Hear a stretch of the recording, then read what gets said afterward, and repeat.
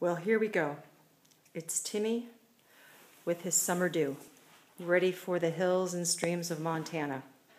And I create this with a 7-blade. I learned this from my mentor, Edith Holtz at Canine Styles in New York.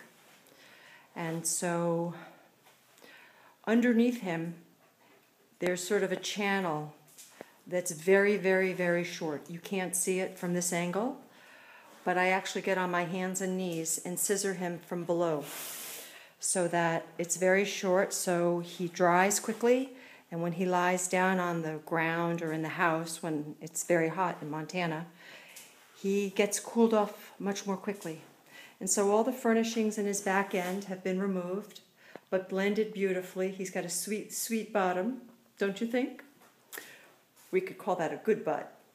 And then here it's all very even. All the furnishings that were on his sides are gone. And I scissored inside his groin area very, very, very short. I didn't shave it because when you shave it, it destroys the integrity of the grain with a coat like this. And I did not shave his ears, the inside of his ears. My client prefers them to be hand scissored.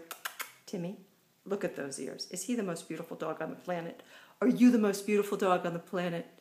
And then I shaved too. I blended his chest hairs and made him very short underneath his neck. So tick patrol will be easier. He will have a good summer vacation. And I'll see you in August. I love you. Bye.